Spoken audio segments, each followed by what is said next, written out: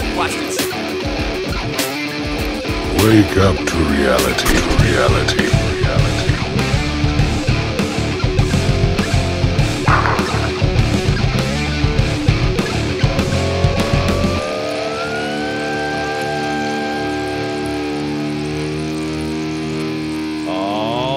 Welcome to the Reality Tonic podcast. I am your host, Spencer, alongside with a semi-famous co-host, Rob. Rob, how are you? Hey, good. How are you? Good. Rob, as always, we have exciting guests on the show, and they get better and better as time goes on. And we have a guest, and I'm very excited to interview.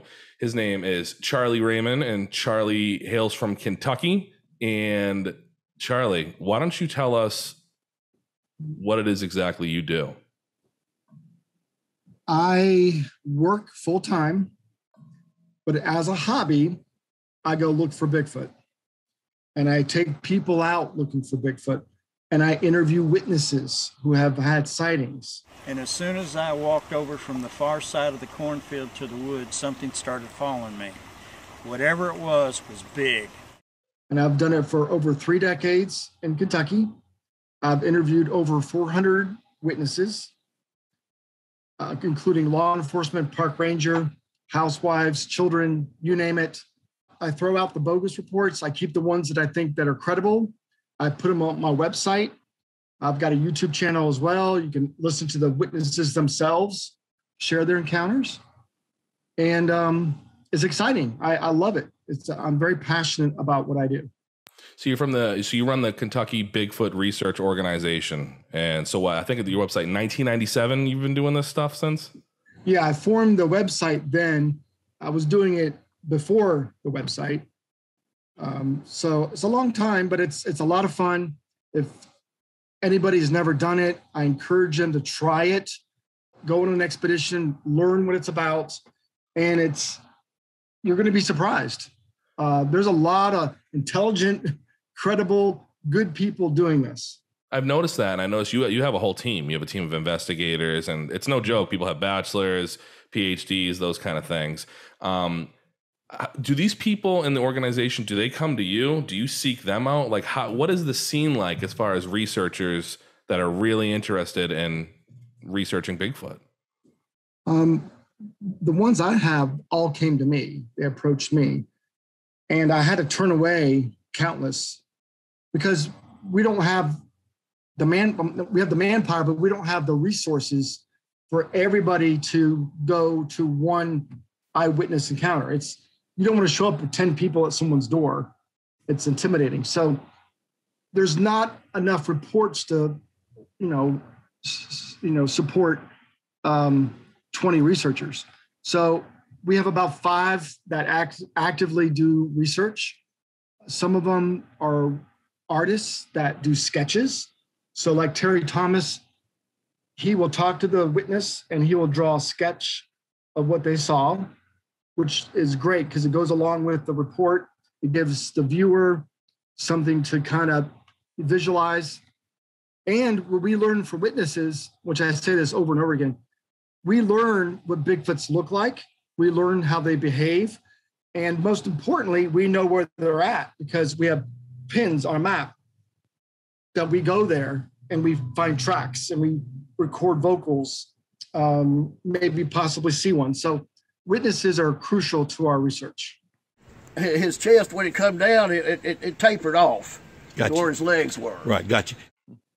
Now, is this something that can be trained? Or all right, so for example, you and I have a lot of qualities. I don't know if you know this or not, but we're very alpha male. We have the beards, look at our stature. And then you see somebody like Rob, garbage, right? Rob's my co-host, just awful. Now, if he comes to you and says, hey, I want to be an investigator, is this something that can be taught? Is this something that they already, do they need any experience? How do we train these people? It helps if they have some type of experience, whether it's law enforcement, like my wife. She has a background in forensics, so that's beneficial.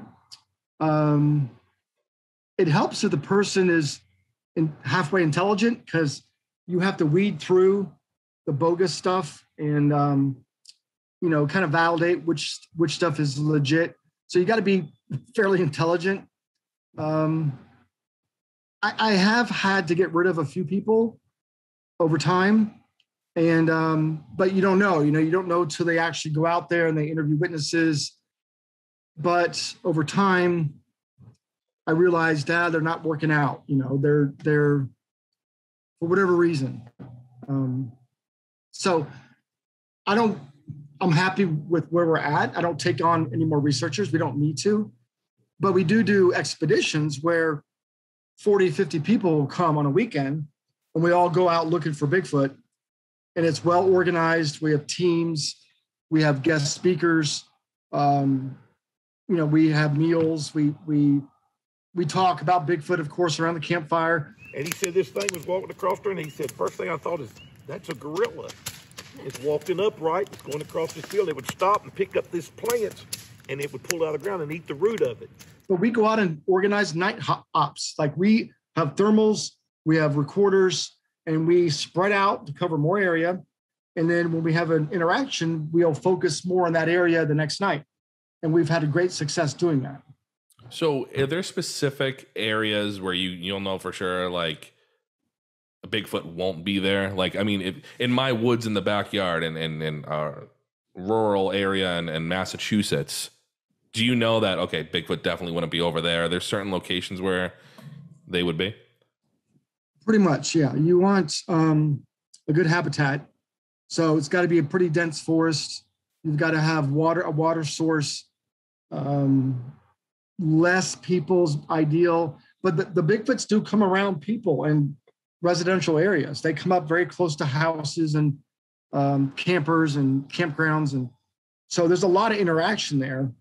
But if you went to some big city like New York, of course they're not going to be there in Times Square, right, or Central Park.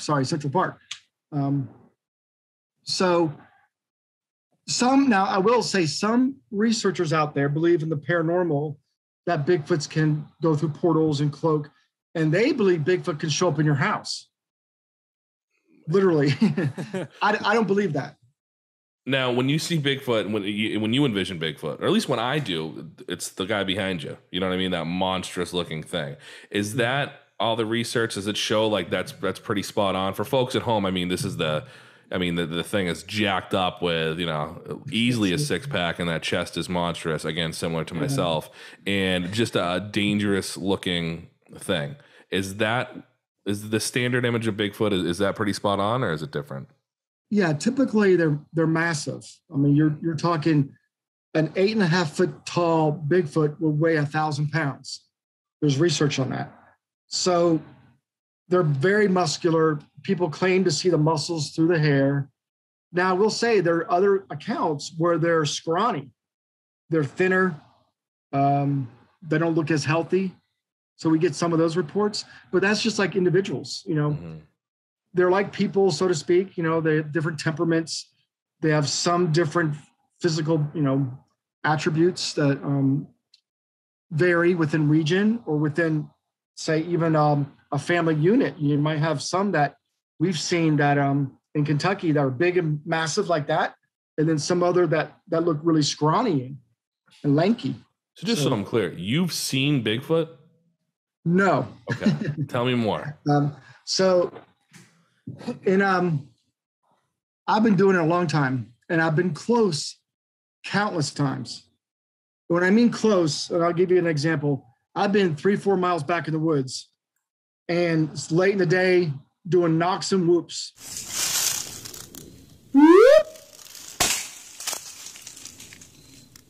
Which they typically respond to. And I've had something knock and come closer and closer knocking. And where this is so remote. There are no other trails. It's just dense forest. It would be just astronomical that a person happened to be there doing Bigfoot research as well, knocking back, coming towards me. And I'm a big chicken. I'll tell you, I leave most every time when one comes closer.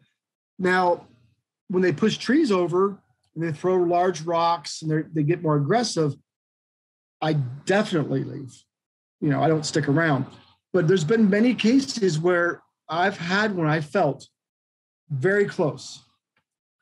And I'm like, look at the time. Like there's something like an innate fight or flight, because I know how massive these are. As bad as I want to see one, because my car is not right there to jump in, I can't just get away. You know, I got to hike 3 miles back in the dark. I don't stick around too long. So that's really interesting too, because I'm talking to my wife and I'm like, hey, you know, what do you want me to ask this guy? And right away she's like, what is he going to do? I mean, if he hasn't already seen him, what is he going to do if he sees him? Right? Because like a normal person, you'd be like, okay, I need to, if something wild is getting out there, I need to get in my car, I need to get the hell out of there. But you want to see Bigfoot. So what's the plan if, you know, you're face to face? Well, ideally, I'll hold my ground. And what they say to do, you know, be submissive, don't be confrontational. And it sounds crazy, but try to talk to it even. They might not know what you're saying, but they know your intent. A dog knows your intent, right? So if you can try to talk softly to it, show no aggression, don't have a firearm. They talk about, you know, maybe even looking down sometimes, don't make eye contact, look down, like a submissive posture, your hands out. Show your empty hands. These are all suggestions, but to do it without wetting yourself, it would be hard. Now, I have had one experience where I thought I was recording one under thermal. And it's actually a funny story. If you want me to share that. I do, but listen, I want to talk to you all night. So it's completely up to you. I know you're in a rush there. So please share with whatever you can. I'm very interested in that. Okay, this is just one account where I held my ground. Oh, of course I want to hear this. I had some of the people around me. So the story goes, we're on an expedition. We're this remote area where there's a power line cut, which we think Bigfoots travel power line cuts. You know, it's a path of least resistance, goes through forests. We got a lot of reports by power line cuts. So there's like, I would say about 12 of us. And one group of us, 6 of us, went off to a remote area. They even took our Jeep, and they took the Jeep away and they were gone. Well, our group, we're told, and I tell everybody, stay together. Nobody wanders off for safety and for what's about to happen, okay? So this one gentleman, he slowly left our group and went over there in the bushes across the trail. We did not know this. We're all sitting there. I'm standing, my buddy's sitting. He has a thermal on an iPad, which they're not that good, you know, and I got a nicer thermal. And a buddy of mine, another guy has a nicer thermal too, stand by me. And the guy on the ground goes, hey, I got something. I go, yeah, really? So I turn around and I start recording it. I go, holy shit. I go, this is a Bigfoot, like in the bushes and eating berries even. It looked like he was eating berries, you know, just the upper torso, the profile, a lot of vegetation, so you couldn't see the whole thing. And I told my other friend, I said, hey, get your therm on this thing. He's therming it, right? As we're therming it, we're saying, oh my gosh, we need to radio the other team. So we radioed the other team. You guys need to get back here ASAP. So they're hauling ass coming back. As they're coming back, we're watching this thing. And the power line cut goes down a big hill, a good distance, and it actually ends up in a town. And at one point I say, I can smell it because it smelled like sulfur. Sulfur. Later on, I found out there's a fireworks factory down in that town. And I'm like, I can smell it, you know, I can smell it. I'm in my head, I'm thinking, who am I going to send this video to? Dr. Meldrum, Cliff Barrickman, who do I respect that I'm going to send this to? That's what's going through my head. And I'm watching this thing. We're all watching it. In a few minutes, it starts walking out of the woods, kind of hunched over, coming out into the power line cut. All right, time out. What are its stats right now when you're looking at it? What does it look like? Its stats? Yeah, are we talking like, looking at it, is you thinking like 8 feet or a slouched 8 feet or what? You can't tell height from the thermal. You just know it looks humanoid. Okay, gotcha. It's bipedal and humanoid. It's not a bear. not a coyote, not a deer. This thing looks like a Bigfoot. Gotcha. Okay. Okay, but it's thermal's good. It's not super crystal clear. It's just a white heat source. Yeah. You can't quite tell, but as it walks out, it's kind of hunched over. And as it comes, in our full view, it's our fellow researcher, Jeff. Oh, man. Jeff. Like, Come on, Jeff. God. And the reason he didn't say anything, this is what gets lost in all this. He was looking through the woods on the horizon, through the trees. He saw a figure walk up between the trees. So he thought we were watching that, but we were watching him. Oh, that's funny. Yeah. So we call him Jeff Squatch. Jeff Squatch. Was he actually eating berries, or was that just like a kind of thermal misconception? No, he wasn't eating berries. He was messing with his gear or something. Oh. But you did see his hand come up, like I don't know if he sticks him with his backpack, but it looked like he was eating berries at one point. Mm-hmm. I thought I was on National Geographic watching this wild animal. I'm sorry. So it's interesting to hear. I know you mentioned earlier, you're looking at Bigfoot kind of how I would look at Bigfoot, like lives in the woods, right? Does its thing. Can't really find him. Lives in the woods. That's his spot. But people go as far as they can just appear in people's houses and stuff like that. Yeah, there are people that have claimed that they followed them home, appeared in their house, appeared in their car, that they're supernatural, paranormal, et cetera, et cetera. There's a huge camp that believes in that. There's actually people that were like me, flesh and blood, that turned to that camp, that now believe that. I'll keep an open mind, but I just don't see how it's possible. I do believe in ghosts and spirits. Mm-hmm. Now, I do believe, as you see an apparition of a person, you might see an apparition of a Bigfoot, right? Mm-hmm. We see apparitions of dogs and other animals. So maybe that's what they're seeing, or I don't know. I can't explain it. But I believe Bigfoot is a flesh and blood, yet to be classified hominid that has adapted over thousands of years to avoid us. How many Bigfoots are out there, would you say?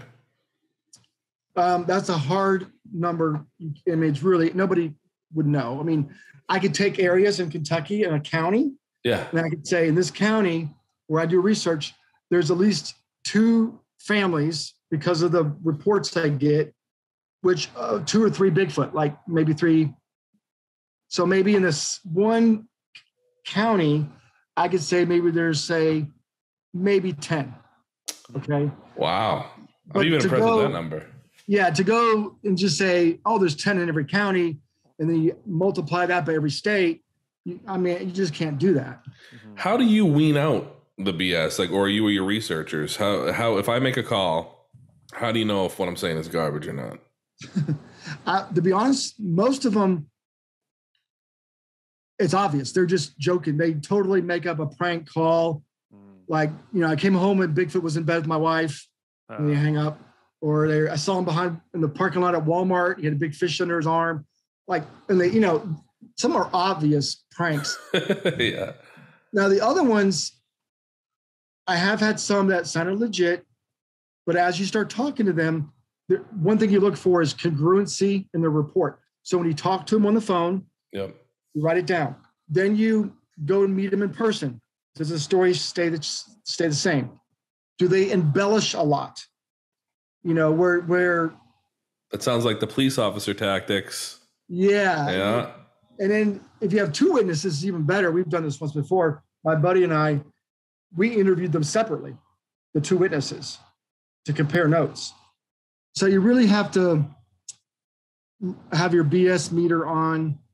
And it's pretty obvious, though, because I would say most of them that we get are not like that. Most of them are legit. They take the time to talk to us, to meet us in person for no financial gain, to be ridiculed, to me videotape them and put them on my YouTube channel and people to watch them and people in the community to know that they are on YouTube and they saw Bigfoot. That's risky. They're risking a lot. Well, it got probably 10 to 12 feet away from me, and I smelled this real strong odor. I thought hey, wait a minute, they're whoever it is, they're not wearing clothes, and they're very large, probably 7.5 feet tall. There's not many people that do that. They're just completely liars, to be honest. We do have a few, but we know enough about Bigfoot behavior that we could kind of rule out some of the stuff they say. I'll try to give you an example.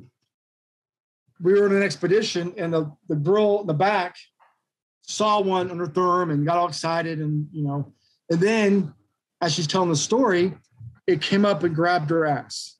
Okay. I'm like, but okay. I'm not talking. She's not laughing.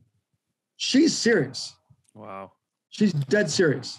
Where are these people? First of all, how far will you go out? Will you come to me? Like, if I call you from Massachusetts, what's it worth for you to come in? You would never go.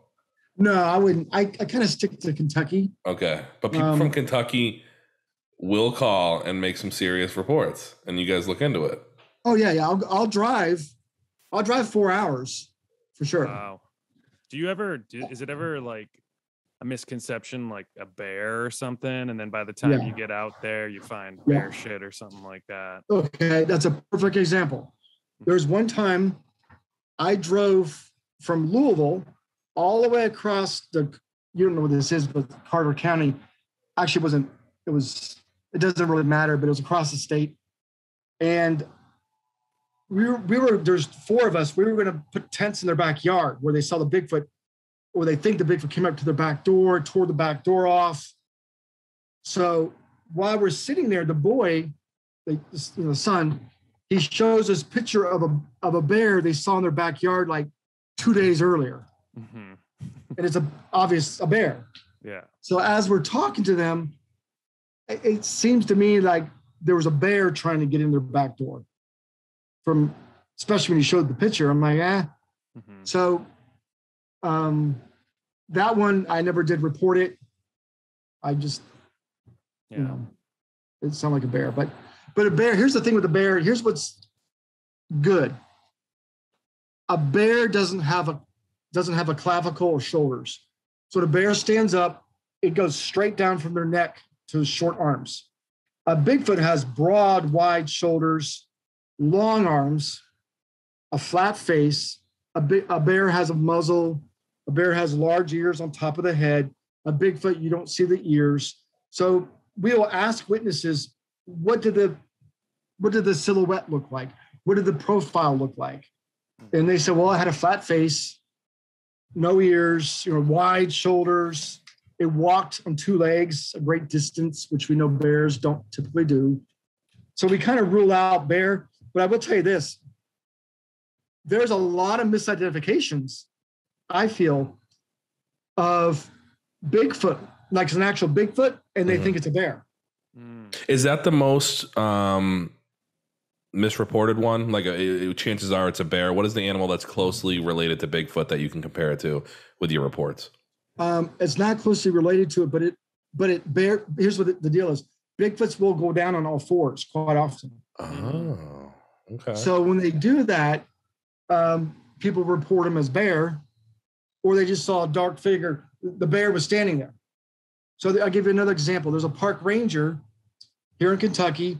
This is in the 80s. He went to check a boardwalk late at night. His ATV, the lights hit a bear on the boardwalk. It stood up on 2 legs and walked off on 2 legs. It was reported as a bear. Bears don't typically walk off on 2 legs. So we get more misidentifications with bear. Remember that video? I think it was like the 80s or something of the Bigfoot. And it's like, all right, is there any videos that are out there that have a clear image of Bigfoot? And if I don't know if you remember that one that was on there. Classic. I know you're talking about. Yeah. Number 1. All right. Is that real in your opinion? Not the one waving. Not the one way. You know what the one, they literally have him walking in the woods. 67. Yeah, it's 1967. That's the Patterson-Gimlin footage in Bluff Creek in California. That one there is supported more now than ever before because they were able to digitally enhance that footage using a digital camera and taking a frame of each frame, putting it back together. More anthropologists now support that because you can see the muscles contract. Hmm. There's in 67, they didn't have a muscle suit back then with that kind of technology in 67. They had the Planet of the Apes, this hard plastic suits and cheesy looking suits. This thing had breasts on it. So we nicknamed her Patty. We got tracks, which are dynamic. They're not like wood stompers that are all the same. These are tracks that have toe splay and dermal ridges on them that they casted. There was a lot more to that story than people realize. But the hoaxers and the naysayers all want to just throw it out like, he was looking for Bigfoot. Of course, he found it. He was looking for it. They went as far as to compare, like, literally another image of a guy walking. I remember just like a regular guy walking. They're like, see, same walk or something like that. No, it actually is completely different. If you watch the documentary Sasquatch Legend Meets Science, they do a reenactment of that with a computer and a guy walking. Yeah. It has a completely different gait, meaning the strides are completely different. The legs, when they measure the legs on that creature, the ratio is different than a human leg. And why that's important, a person cannot be in a suit and bend their knee at the same place Patty bends her knee, because the ratio is completely different. There's a lot more to that, but you need to watch the documentary. Now, you think they could take on a gorilla? No problem. What are your thoughts? I would imagine so, because these things, if they're 1,000 pounds, it'd be a tough one because gorillas are pretty strong as well. Yeah, I don't know, but man, 1,000 pound, 8.5 foot tall Bigfoot. Are they fast? Yeah, super fast, agile. There's a documentary. I don't know which one it was. People have probably seen it. This was in, I think, British Columbia. There was a guy in a boat. He was in a cove, and they watch a grizzly bear. You know how big grizzlies are. Yes. Come out on the shore. All of a sudden, the grizzly takes off running. And they look over in the woods, and this like massive 10 to 12 foot tall Bigfoot comes walking out of the woods, so to speak, in the corner there. Was it a Bigfoot? Was this whole thing a hoax? I don't know. But you could watch the footage of these witnesses describing this grizzly running from something. So you touched on it a little bit. You get phone calls. Sometimes you get some pranksters, people that literally go out of their way to call and leave a voicemail and just be knuckleheads. How do you respond to those naysayers that directly talk about, like, you? Like, do they just think you're crazy? What's your response? It depends who it is.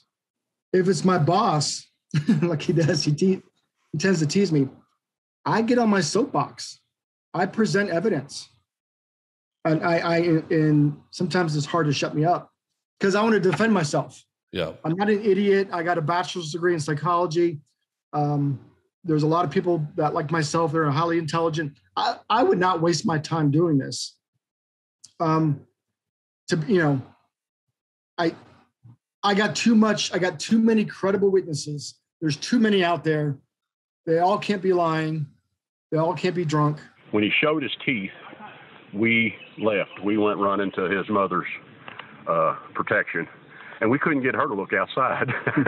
I've had my own interactions amazing tree knock interactions where I'm knocking, it's knocking back. I knock, it knocks back. And you have to be there in that situation to know, okay, chances are that's not another person where I'm at.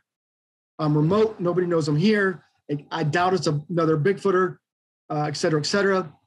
You would have to be there to experience that, but I've experienced that. That would freak me out. Rob, you hear what he's saying, dude? You're in the woods and you knock on a tree, and then another knock comes back to you. Yeah, that's pretty freaky. Yeah, like. And if it is a person, they're a weirdo. Like, you know what I mean? Like, if they're responding to another, get the hell out of here. I think it. Listen.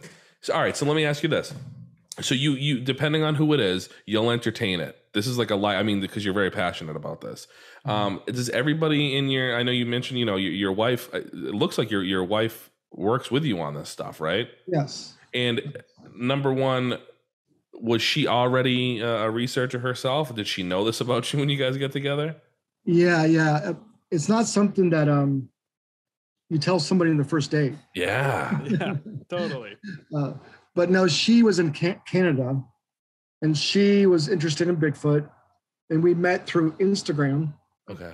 And one thing led to another because she's passionate about it as well. So, but yeah, if you were on a first date, I wouldn't mention it. Yeah, well, okay, so that's good that you both already have an established interest there. So that's good. Now you get together, you go to family events. I'm assuming, right? You're around. What I mean, is this something people can bring up at the Christmas table? Like, are they like, so how's the hunt going for Bigfoot? Like, do you talk about it all the time? I wish we would. There's a really funny meme out there.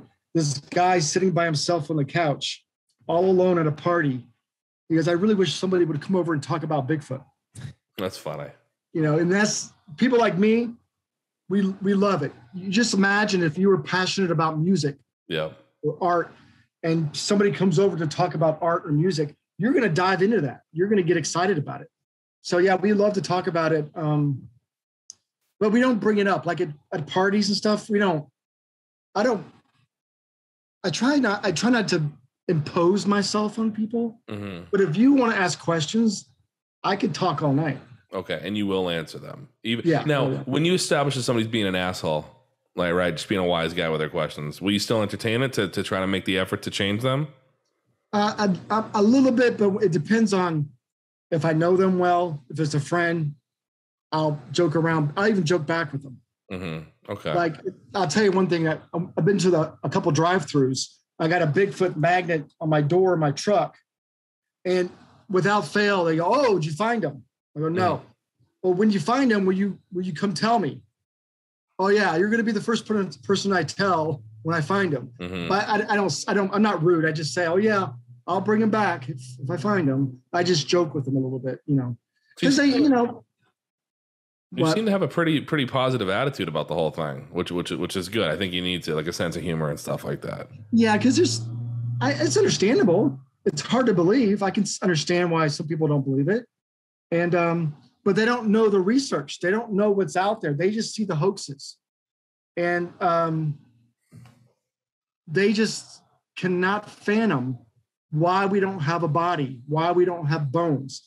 They don't understand that, and I understand their argument, but I have a rebuttal to that. I have a lot. Rob, listen to the rebuttal because I read it on the website, and folks, you can go on the website. Charlie, can you tell the website to our audience? Yeah, KentuckyBigfoot.com. And they have a quick question and answer thing, which is really good. I mean, question and answer thing, which is really good because it's just standard things you might even be wondering about. But can you please give us the answer to that as far as why is there nobody? I found that interesting. Okay, so here's a question I ask a lot of people that are hikers or hunters. In an area where there's black bear, have you ever seen a bear skeleton while you're hiking or hunting? Most say no. Yeah. Okay, that's the first thing. Second thing is the first chimpanzee fossils were found in 2005. Wow. That's not long ago to find chimpanzee fossils because where chimps and apes die, the ground is not very conducive to preserving bones. Where they die in the forests in North America, scavengers devour every piece of that carcass within about a month. They did a time lapse on Monster Quest of a deer carcass strapped to some stakes. And within 1 month, every piece of that deer was gone. There's video now on YouTube of a trail camera showing a deer eating another deer's bone. Wow. There's a lot of nutritional value in bones. So they go quick. So, it's surprising how fast other animals eat those bones. And where I tell people too, or where does a sick apex predator to go when it dies? I mean, when it gets sick. Where does it go when it's sick? Rob, you're the brains of the show. I mean, I don't know if a Bigfoot would climb a tree or something. I'm not sure. So a sick apex predator tends to go remote and hide, right? Off alone, someplace where they could be left alone, which is someplace like say in Kentucky where these huge hollers and hills where we don't want to hike. It's too steep, I'm not going to go back in there. Well, if a Bigfoot goes back there and dies, by the time we ever get there, the bones are going to be gone. So that's one argument. There's other arguments. They bury their dead. We found large burial grounds, massive, but they could be Native American, so we don't disturb them, right? We're respectful. But do Bigfoot bury their dead? Maybe. We don't know. The other one is, what was it about the bones that, shoot, I'm drawing a blank on it now. I do know you mentioned something really interesting. I mean, it's a good rebuttal. It's like something about raccoons. Like, how many raccoons do you see? You know what I'm talking about? Like, how come I don't see them? It's like, do you see every raccoon that's in the woods or something like that? I forget what it is, but it was a really, really good rebuttal. Yeah. So, and these things are highly intelligent. They're not a dumb raccoon. I'm just going to ask you, what do you think the intelligence level of a Bigfoot is? Like, you think I can have a conversation? I like to think I coined the term, they have a high environmental IQ. And what that means is they're the ninjas of the forest, right? Thousands of years of living in the forest, their physical characteristics, their feet will flex this way and this way. And that's based on research from Dr. Meldrum and Cliff Barackman from foot casts. They can pick up that anatomy from foot casts. They have a mid-tarsal break. Okay, so we learned that from the foot casts, meaning they have like built-in shock absorbers when they navigate the terrain. We are clumsy, dumb humans looking down where we step, we're slow through the woods. They don't have to look down. They could just glide through there. They're at one with the forest, if you will. So their bodies have adapted. Maybe their hair has adapted. Like the polar bear has clear hair, right? Looks white. Mm-hmm. There are other animals that use cryptic coloration, it's called, like the octopus and an owl, et cetera, a chameleon, where they blend in with their environment. Maybe that hair has properties that could refract light, right? Could absorb it or allow them to blend in much better. And as long as they don't move, if they just stand still, chances are we're going to walk right by them. Do you think the government knows about this, or do you think they have any interest in this? Yeah, I do believe it, because I've got a couple of reports of one's a sad story, but I'm not going to tell the whole thing, but of some, it was a sergeant and some of his buddies killed a family of them on Fort Knox in Kentucky. A family of Bigfoot. Yeah, four of them. The little one got away. There's multiple accounts of him telling the story. Every time he told it, it's the same story, the same details. And he had passed away, unfortunately, of cancer. And that's why I think he told the story. He wanted to get off his chest. But that's on my YouTube channel too, if you want to go, somebody wants to go listen to it. And I did, if you go through the comments, I have another account of him telling that same story to somebody else. And this other person did a YouTube channel. That person passed away as well, but his recording is identical to mine. Wow. A couple years later. And this isn't an isolated thing, folks. Like, there's conferences, like conventions and all this stuff. Charlie, weren't you just on Instagram Live like last night or something, talking about conferences and which ones are cool and which ones, like, I'm creeping on your stuff here. So the scene is pretty active. Oh yeah. There's conferences all over the country, and what they bring in researchers, academics, biologists, who are into Bigfoot, and they know they can talk about it, and they do a presentation of what they know. In between presenters, you've got Bigfoot merch, you got food. It's a weekend, you get a weekend event you make out of it, but you really go there for the guest speakers, the presenters, who are literally the experts on it. I mean, Dr. Jeff Meldrum, he has a PhD in anthropology and anatomy, and he studies Bigfoot. He works at Idaho State University. You can't get a more appropriate credential than that, right? No, I mean, How can you challenge that? No. And I heard, and he said this in front of the audience, so I can say this. Supposedly, some government agency had just contacted him because they want to know what he knows about the species. So they're taking it more serious now. What do you think the plan is once we find them? Like, they're more active. Do you think there'll ever be a time that they'll just be around us all the time? No, I think there'll be a time it's proven to science. I do think that. How we protect them, that's going to be hard because we're fighting for the same resources, the same land. So I don't know what's going to happen. And that's why when people ask me, why are you going to protect them? Because I'd mentioned that in our mission statement. We want to eventually protect them, establish laws. They're like, why do you need to do that? They're doing just fine on their own. Well, their habitat is dwindling. Deforestation, urban sprawl. You know, we're losing forests left and right. I mean, I know we have a lot of national parks and stuff, but it's dwindling. And they can only reproduce, right, so often within their family. Eventually, they're going to have to go out and reproduce with another family. So it's kind of hard to travel from Kentucky to Florida to find a mate, or even Indiana. I mean, you got to cross interstates and waterways and neighborhoods and shopping centers. It's risky to go find another mate. So I do believe in Kentucky, at least in this part of the country, in the next 100 years, some states, they're going to go extinct. You know, we're at the end of their lifespan or their, or whatever you want to call it in this part of the region. Now, up in Canada, the Pacific Northwest, they have much more land to roam. We're not invading their habitat as much, so they could probably live longer in that area, I think. You think they hunt what do they hunt for animals? Mostly deer in Kentucky. We got reports of them killing deer. How do you think they do it? They have to. You think about how fast you got to be to grab a deer. Yeah, flying. We think maybe ambush techniques where they work together. We think maybe they emit infrasound. Infrasound is something that other large mammals we know emit, and infrasound can disorient your prey and stun them with infrasound. And we've had reports of people even claiming to be hit with this infrasound and becoming disoriented and distraught and upset and losing track of time when there's been a Bigfoot encounter. So they don't know if the Bigfoots can do this. We surmise, they can do this. So maybe they do that.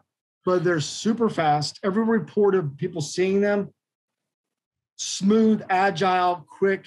Whatever it was, just darted off into the woods and then howled again about 25 or 30 yards away. If you think about it, if you don't use tools, you don't use guns, you're going to have to develop ways to catch prey. So they use their physical ability to hunt mostly deer. Now we do believe they're omnivores because we got reports of them eating fruits and vegetables. I got reports in Kentucky of a lady seeing a Bigfoot in her yard with an armful of apples at her apple tree.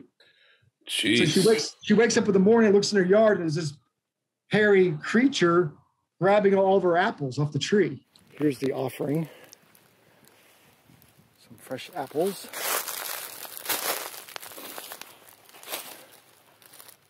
And a duck. What do you think they think of us? Like, do they know they're fucking with us? Or like, do they understand that they are, people are interested? Yeah, I do think they mess with us sometimes. I do think they're curious though. A lot of times they'll just watch us, observe us. There's a report, I think it was on Finding Bigfoot, of this witness. She was pushing her child in a swing, and right over the hedgerow in the woods was this female Sasquatch Bigfoot, watching her push her child.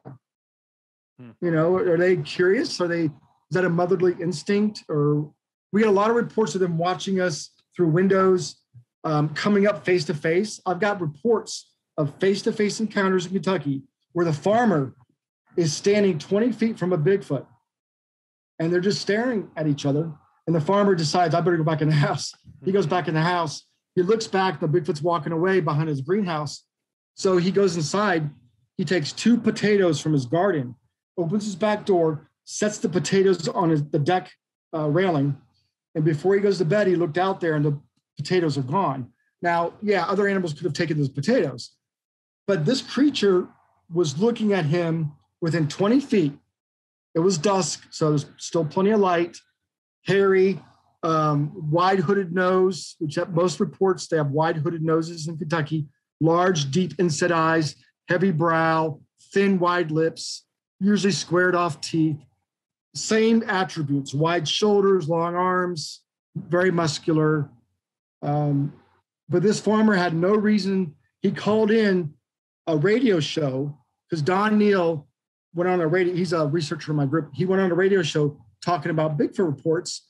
This gentleman in his 80s did not use the internet. He lived out in the country. He calls in the little radio show and eventually talks to me and tells this amazing encounter of this Bigfoot walking up to him as he's kind of tending his garden. You know. Oh. So, you know, as I mentioned before, and you touched on it a little bit, you got a pretty impressive group of people. You get some staff, you get the organization.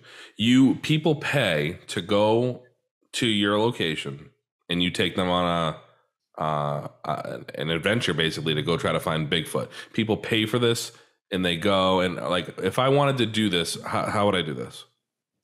Well, we do about 2 a year. The pay comes from renting the campground, getting the liability insurance, permits, buying all the food, paying guest speakers to come speak. So we're lucky if we break even on that, but it's really to cover our expenses so that people can enjoy the expedition and meet other people, network, do research, learn, go out in the woods late at night with really no flashlights, just red lights. It's an adrenaline rush. I bet. Do you believe in carrying while looking for Bigfoot? Like, do you think it's appropriate to use your firearm if needed? Let's just say they weren't even attacking. Do you condone the hunting of a Bigfoot? No, I don't believe you should hunt it. But I understand people that do carry. I don't fault them for carrying because there's other animals, there's people, there's other things besides Bigfoot. Bigfoots typically don't hurt people. I've got too many reports of face-to-face encounters where the Bigfoot walks away and could have killed that person. They don't want to hurt us. And now I can't say all of them because there are some reports because you've got bad apples, you've got different temperaments like people. So you do have some cases. So yeah, in that case, you might want to carry a firearm. I don't know if a firearm is going to do good, because when there's one, usually there's more. And many stories of people shooting them and them running off. I don't carry, to be honest. I'm not afraid. Well, I am afraid. I just leave, but I don't want to shoot them. Yeah. I run. Yeah. I think you would think it would be like if they were mean, they'd react like similar to like a silverback gorilla. If you're standing 20 feet from a silverback gorilla, it's probably gonna like F you up pretty good. So the fact they just stare and walk away and like come back for a potato, it's crazy. It's they're smarter than a gorilla. Like I always tell people, if these things were a gorilla, we'd have it in a cage by now. For sure. So they know, and there's even people think they have a sixth sense. We even have that. There's people that claim to have sixth senses, mothers and other people have that ability. Maybe they tapped into that. Maybe they know your intent. It's not that hard to know somebody's intent. If they know you're not going to hurt them, they're going to let you go, right? But if you got camo and you got a machine gun, like the case in Fort Knox, this thing came at the guys. A big, massive male came at him. And they opened up on it. Is there a call that we could do in the I know you mentioned the knocking, but is there like an actual call that you could use to find Bigfoot? It's hard to mimic them, and I don't do many calls. Howls and screams and whoops are pretty good. Whoop is a straight whoop, and usually you do a whoop with a knock, so it's like a whoop, whoop. Combinations work good. We tend to get replies back from that. Straight whistles, a straight line whistle works good, but they got to be close. So the little knocks and hand claps and stuff, they got to be fairly close. The tree knocks work better if they're farther away. So I like tree knocks. Now, what's the time span there? So I do a knock. When do I get the response back? I've had them up to 5 minutes, but usually it's quick. Okay. Usually it's within a minute. Most cases it's within about a minute, but I've had a couple come back within 5 minutes. And then I keep knocking and they tend to come closer. But you do multiple. You don't do one. When they do one, we've learned that it's kind of like a warning knock. We call it a home run knock. The one knock is kind of like we got humans present, lay low, and everything gets quiet. And then when you leave the area, there's one knock, like, okay, coast is clear type deal. So I never do one knock. I do threes. Threes work well for some reason. And then multiples like twos or 7, 8, 9, 10 work good. You just never know. You know. Where do you stand in this world? Are you a respected individual here when it comes to this kind of stuff? Do people flock to you in that world? I think I'm well respected by my peers because they listen to me talk, and what I say is it jives with what they learned and agree with. I debunk a lot of stuff, and like I said, I haven't seen one. It'll be really easy for me to lie and say, yeah, I've seen one, been doing it for 30 years. How could you not see one? I haven't. I don't embellish stuff. I throw away bogus reports. I want to know what's legit. I want to know what's real. So I'm doing this really for me, but that comes out. I think that comes out. People see that I'm genuine, I'm honest, I'm pretty sound, level-headed.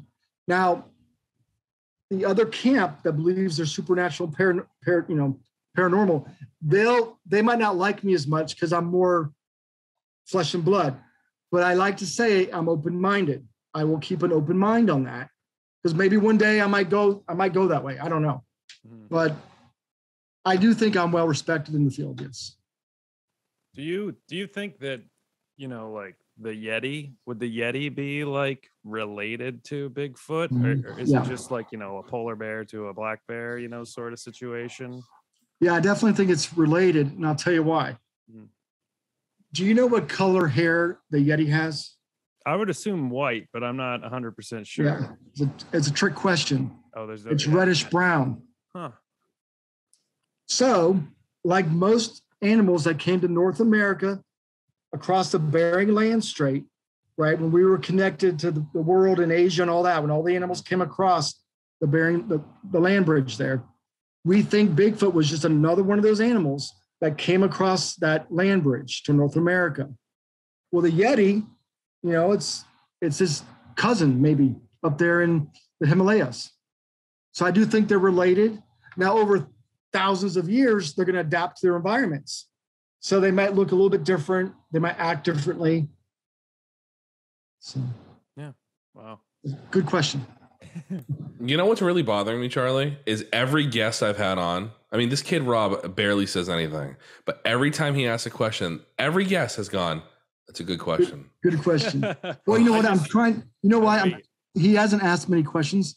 I'm trying to give him a little praise and make him feel good about himself. Because I want him to feel good about himself, so ask more questions. Charlie, as soon as you do that, I knock him down 4 pegs because I never want him to think he's doing better than me. I'm like a Robin Quivers. I just kind of pipe up. Like that's right. 20 minutes. So what is the end goal with this? Right? What do you want? Do you want everybody to have the belief? Do you want Bigfoot to appear? Do you want you want to get the government involved? Let's just say they don't know, right? Do you want to get the government involved to try to find Bigfoot? Or are you happy with where we're at right now? No, I would, as long as they have good intentions and they want to protect it, right? Protect the land. I'll admit it. I'm a tree hugger. I'm an animal lover. I won't run over a squirrel with a car. I mean, I would love to see these things proven to the world, and then maybe protect them somehow, some way. But wouldn't that be remarkable to have a species that is very similar to us, another hominid, right, with high intellect? It'd be fascinating that these things could have lived all these years and we never really discovered them, right? That would be the greatest news in this century, if that was proven to be real. If they did find him, though, would you kind of feel like It takes the rush out of it. Yeah, like you missed the hunt, where it was like an unknown, or do you feel like they all be? That's another good question. Oh, trigger. Go ahead. No, I thought about that, and yeah, it'd be a little bit of that, but it would solidify the fact that I believe they exist, and want me to go look further and like, okay, they are real. More people were going to want to go out and see one, interact with one, because how cool would that be to see one? Just like when you go to the Smoky Mountains to see a bear, right? Everybody wants to see a bear and they stop the cars to see a bear. It'd be really cool to go where there's some Bigfoot, kind of wave, say hi. Maybe they wave back. But if you were to zoom forward in your life, right, or go into the future, and at the zoo there's like a Bigfoot exhibit, that would probably that would take the wind right out of your sails. No, that would right? be sad. Right. So it's always like they should be like you're saying, protected, in their Yeah, I don't want to see them in a zoo. Definitely. That's what the government would do, Spencer. That's for I know. They'd monetize that shit. I know. So let me ask you, what percentage of this does this take up of your life? Would you say like 50% of the time you're thinking about Bigfoot, or are you all in? I know you mentioned you have a full-time job too. Yeah. No, it's not 50%. It's more like 25%. I think that's appropriate. So that's good. Most weekends I try to go out. I do speak at conferences around the country. So you definitely respect it. People are actually listening to you. So that's good. Yeah, I'm a little bit modest about that. My wife says you need to realize that you're more respected than what I am, because I go and speak at conferences with these guys that are on TV that have done many documentaries. I've only been on TV like twice, and I don't do all the documentaries they do, but I'm boots on the ground. I get out there every week. I interview countless witnesses, and I bring that to the table. Do you feel like it's similar to like people that believe in aliens, or it's kind of like this when you tell someone, like you said, you wouldn't say it on a first date, where it's kind of like you get judged. Like I personally believe there's aliens for sure. And I feel like when I tell people that, they think I'm crazy. And so I don't know. I didn't know if you would like, sort of relate to that group as well, Yeah, I do. The people that believe in aliens, it's more accepted now, right? Mm-hmm. Now that the government declassified, look at all the stuff they declassified. I know. They basically admitted it. Yeah. So now it's real easy to talk about it because the government pretty much supports it now. Same thing with Bigfoot. There are more credible academics supporting this now than ever before.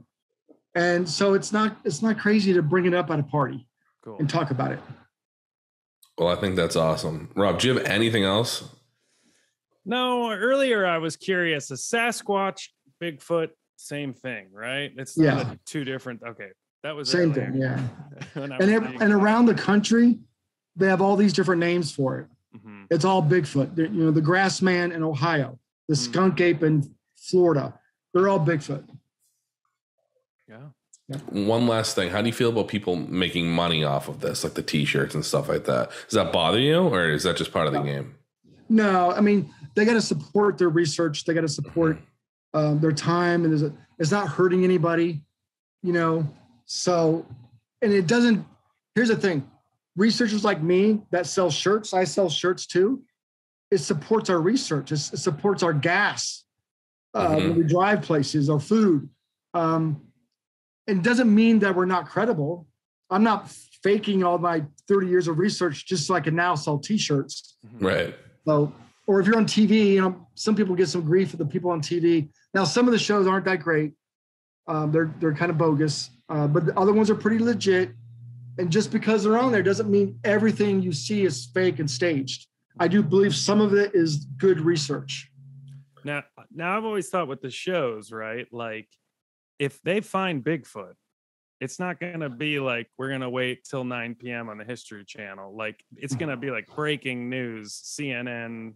Don't you think? Like, or will it? Yeah, they might. I think they might keep that and make some money off that maybe. It might be where, hey, this episode, tune in. We've got the best video footage of Bigfoot, That's a good point. I think we've covered it all. Yeah. I mean, I think this was great. It was a great opportunity to talk to you. If I'm listening to this podcast, I want to find you. I want to know your work, or I really want to get into this. Please promote it. How do I find you? How do I get in touch with you if I have any questions? More importantly, how do I go on one of those overnight stays and stuff like that? Sure. The website is simple. It's KentuckyBigfoot.com. Excellent. So, folks, you guys can go there. Yeah, and I recommend going to the Facebook group and joining the group, because that's where a lot of stuff is pushed now through social media, Instagram, and then our YouTube as well. A lot of witness testimony on our YouTube channel. And where can we find your merchandise? Is that on the website? Yeah, we have a couple shirts on there. Just shirts, really. Excellent. But that's on there too, yes. Okay. Well, great. Thank you very much for joining us. We really, really appreciate your time. As always, I like to close out with asking my guests just a simple question. Do you like grilling, Charlie? Yes. You do? Okay. And when you grill, I'm assuming you're using a grill. You get some utensils, probably get some seasonings, right? Yeah. Now, what if I told you there's an online store you can go on, right? You don't have to move. Just a couple clicks. Pick what you want. Get it delivered. That sounds simple enough, right? Oh, yeah. And it's all grill stuff. Now, imagine this. Imagine I tell you all this good things. You can get your grilling essentials. You can get your, what's it called? A spatula. You can get a spatula. A spatula. Right? You get some, just all your grilling gear. You want an apron, get an apron. You want a t-shirt, they got a whole bunch of stuff. It's at www.grillyourassoff.com. Now, what if I told you that not only does it have everything you need there, but if I could give you a promo code right now to type in, I can get you 15% off. You think that's something that you'd be interested in? Yeah, that sounds like a hot deal to me. That's right. It sure is. It's smoking hot. At www.grillyourassoff.com, you type in promo code RealityTonic at checkout. You save yourself 15% off. And the great thing, Charlie, that I always want to highlight is that you don't have to just use it once. You can use it over and over and over again. Your wife says, hey, I want some hot sauce. No problem. I forgot. I'll put in another order. Boom. And the promo code RealityTonic. You get another 15% off, okay? Love it. All right. And if you have any other questions on that, you can go to www.grillyourassoff.com. Folks, thank you very much for another great episode. We are closing out. Rob, say bye. Bye, everybody. Charlie, thank you. You're welcome. Thank Charlie. you. Wake up to reality,